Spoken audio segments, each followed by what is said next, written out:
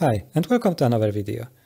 I would like to continue on the last video about isolates and maybe dive a little bit deeper because of the common misconception that I'm seeing and that I'm hearing a lot, which is basically that isolates are threats. So here is some article I found, and this article states over here that an isolate is a thread that has an event loop and whatever. But basically at the beginning it says that an isolate is a thread.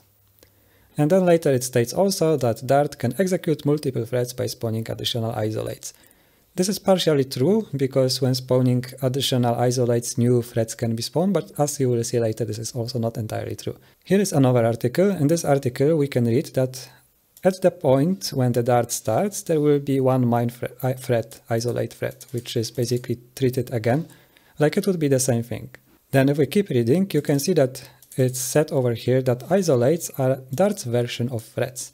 And unfortunately, this sentence is also not true. Isolates and threads are two different concepts. Let's be back over here to the Dart website with the concurrency in Dart page. And let's scroll down to the isolates themselves. Here we go. So we have the section how isolates work. And here they explain a couple of important things. So first of all, that in modern devices, we have multiple cores in the CPUs. And to take advantage of that, we tend to use threads. And then these threads have shared memory. And this is something we don't have in Dart. Instead, in Dart, we have the isolates. The difference between having like threads in Java, for example, and having the isolates in Dart is that the isolates do not share memory, while threads can share memory. And this decision was made by the Dart team, as I presume it was made and partially explained over here, in order to avoid shared state concurrency issues. Like, for example, one of the problems with that is the racing condition. And here over the link you have an explanation of what racing condition is. Follow me here right now. Let's say we have two threads that are sharing a memory. In the memory we have an integer value.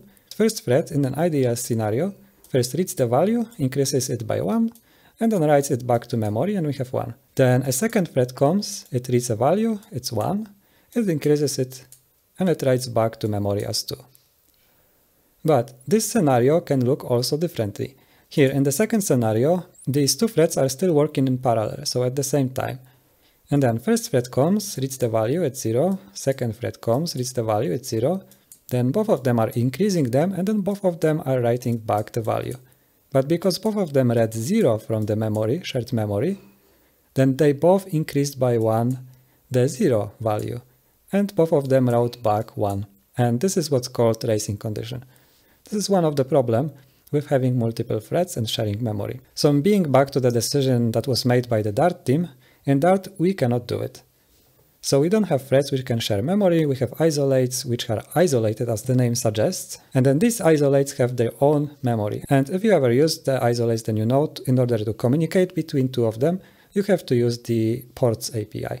This makes our Dart code a lot simpler than it would be than, for example, a Java code is. So finally, with these constructs, we can still use the advantages of having multiple cores in our CPUs. So we will be able to have under the hood multiple threads running the jobs in parallel with using isolates. So the next important thing over here to mention is that every application in Dart is always running within an isolate. So there's always this main isolate, which is starting, for example, running the main function, and then it has its event loop and it expects events, and once it's done executing all events, then it's exiting. Here for a moment we can also talk about the event loop as they explain over here. So an event loop is basically a first in, first out kind of a queue. So every event that comes into the loop, then it will be outputted in the same order as it comes in.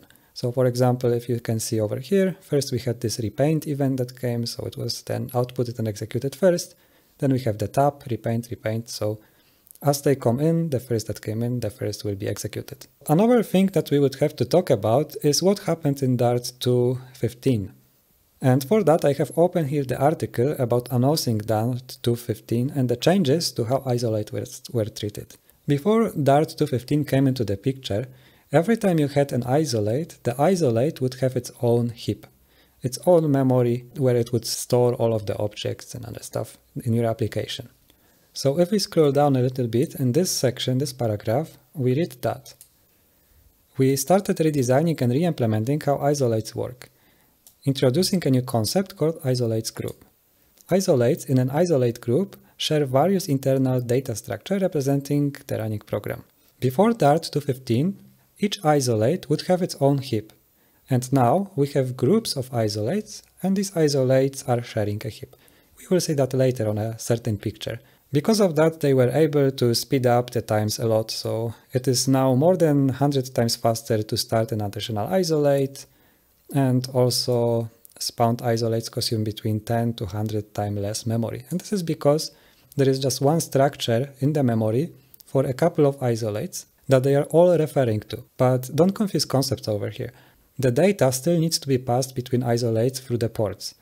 You cannot still not access the same variable from two different isolates. It's just that under the hood, both of the isolates use the same piece of a memory where they store their objects and so on. And thanks to that, objects that would be otherwise copied over from one heap to another, when for example one isolate finished and returns its result, now don't have to be copied to a different structure, to a different place in memory. Now let's go to the juicy stuff, and now let's look why these articles I've shown you before are wrong in claiming that isolates are the same thing as threads. Here is a brilliant article I found, Introduction to the Dart VM.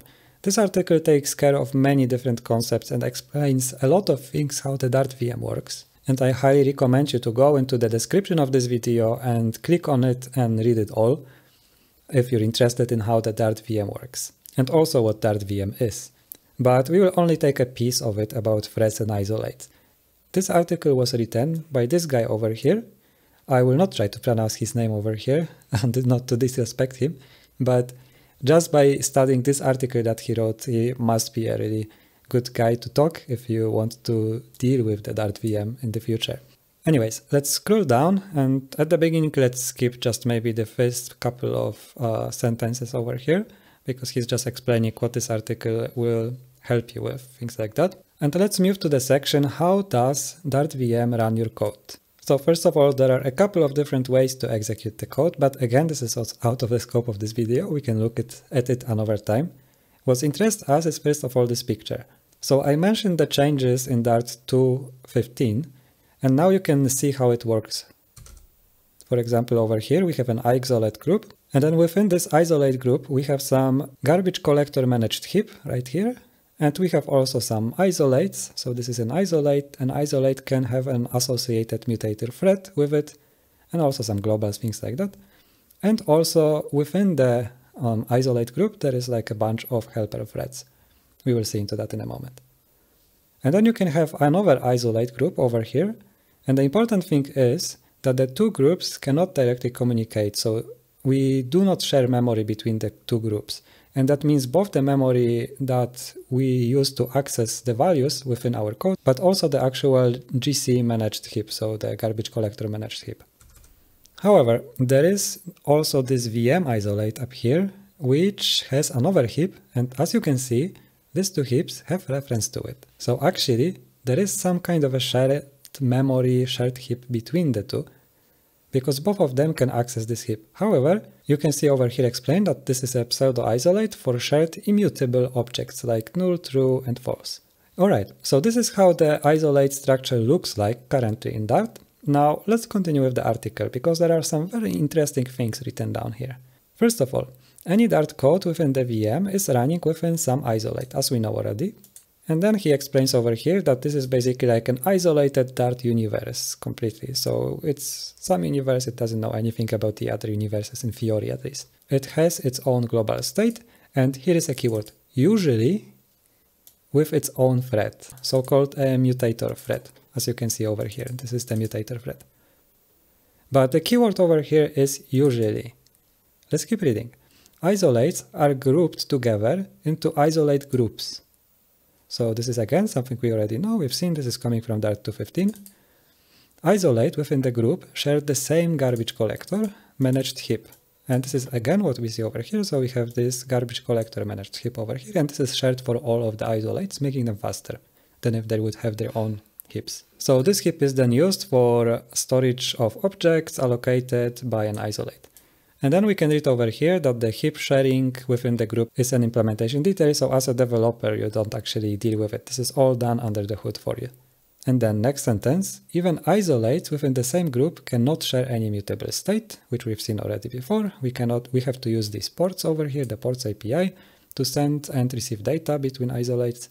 Then the next sentence is also important. So we can use this isolate.spawn method, as we've seen in my last video, and this will spawn a new isolate within the same group. But we also have this isolate.spawn URI, which will spawn an isolate within a new group. So this isolate group over here will have one isolate, and you can spawn another isolate with the URI method. It will create another isolate group, and then in this isolate you can create another isolate that will sit in this isolate with the spawn method. I know it's confusing. By the way, in Flutter we do not have access to this isolate.spawn URI method, so we only can spawn isolates within one group. Then the relationship between OS threads and isolates is a bit blurry and highly dependent on how VM is embedded into application. But there are some things that are guaranteed. First of all, he's mentioning over here that an OS thread can enter only one isolate at a time. And this should give us another hint after this usually keyword. There is a thread, and this thread can enter an isolate and execute code. Then it can leave this isolate and go somewhere else. So you already can see that isolate is not a thread. It has to leave the current isolate if it wants to enter another isolate. So here you have my confirmation of my words that it can actually go to another isolate. There can be only a single mutator thread associated with an isolate at a time. Mutator thread is a thread that executes Dart code. So this thread over here, there can only be one thread at the moment executing Dart code in an isolate. So this is why the code in isolate is actually synchronous. However, as we will see in a moment, this is even not that easy, as there would be just one thread executing our code within this isolate actually. So the next sentence here is very important. However, the same OS thread can first enter one isolate, execute Dart code, then can leave the isolate and enter another isolate. Alternatively, many different OS threads can enter an isolate and execute Dart code in it, just not at the same time. Except of the single mutator thread that is currently executing some code in an isolate, which can be only one at the moment, we can have also a couple multiple threads related with the isolate. Like for example, a background just-in-time compiler thread. So for example, when you're running the debug version or with hot reload and whatever, then we have the GIT running over there. But also concurrent garbage collector marker thread. So another thread would be marking what can be garbage collected. And also another thread that at the same time can exist and can do actually the swiping of the memory. So it's again related to the garbage collector. Okay, last paragraph that we have to read and we will be done with this topic. Internally, virtual machine, also virtual machine is quite a big word over here, what happens in Dart. Again, a topic for another video. But it's also mentioned in this article, so please read it. Internally, virtual machine uses a thread pool. If you are a Java developer originally, or probably many other threading languages, then the idea of thread pools may be already familiar to you. And this is also how it's realized that different threads actually can comment to isolate and execute some piece of a code and then leave and another comes. This is because underneath there is actually a thread pool. And a thread pool, we can have a look over here. Alright, so here let's have a look just at this picture without reading the text. So you can see that we have some queue of tasks over here, and these tasks are to be executed. And so when a task comes, then it comes to this thread pool over here. A thread pool is basically like an array of threads. And when a new task is coming over here, then the thread pool will look whether some of the threads within it is currently idle, so it's not doing anything. And then this thread pool can assign this thread to execute a certain task. And now in case of our Dart/Flutter programs, let's say that this task is actually an event coming to an event loop. And let's say this is on-tap event or repaint event, whatever. So what happens underneath is when this event occurs, it doesn't actually necessarily run on the same thread every time, but it may come to this thread pool, and if this thread pool will have another idle thread, it can assign it another thread to actually execute this task. The very nice thing that this guy over here done is that he linked a lot of sources. So if you're interested into the details and you don't trust him and right now me repeating his words, then you can go to the source, and this is a lot of C code over here. You can read how actually the thread pools and so on are implemented. Here we can read that internally the virtual machine uses a thread pool, as we've seen, to manage the OS threads. The threads and the code is structured around the task concept rather than around a concept of OS threads.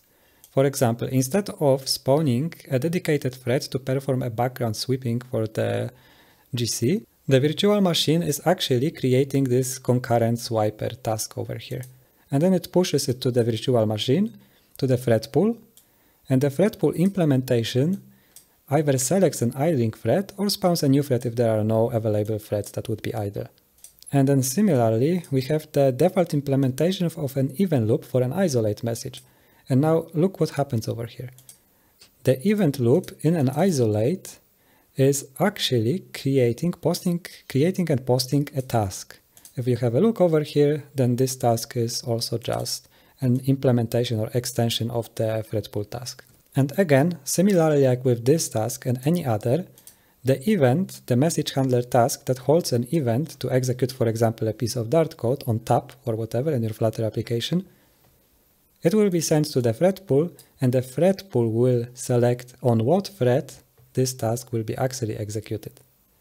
So this concludes finally that unfortunately for all these articles and what many people told me in past, isolates do not equal threads, they are not threads, and they do not contain a single thread that would execute the code. With that, like this video, subscribe, and I code you to death, and I see you the next time. Bye bye.